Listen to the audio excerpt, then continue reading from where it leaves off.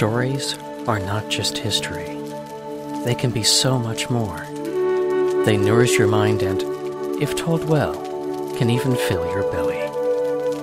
Some tales are warnings, reaching across time. Others uplift our souls from the yoke of everyday burdens. We laugh at fools, cheer heroes, and curse villains until the fire burns down to embers.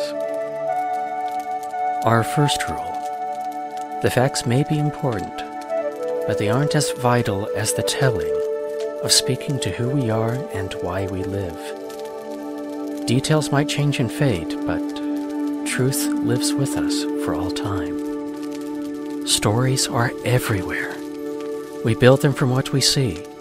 Even the sky above whispers to us. Look toward the frozen watcher. Summer's grip loosens. Winter's herald dominates the night skies. A horde of these strange creatures once enslaved the tribes of the Freljord.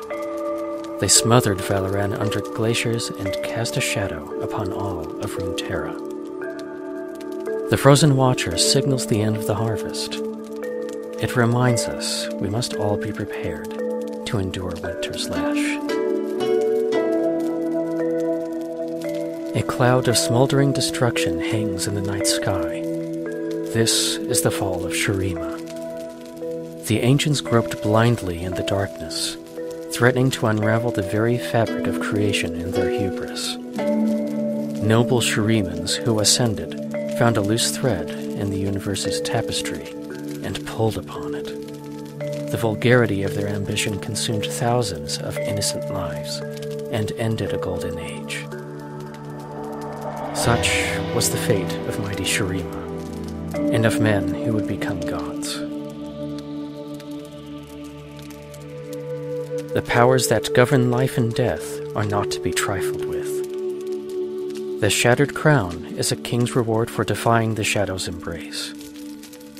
I believe we are meant to ponder mortality through poetry and verse, not enslave it to our will.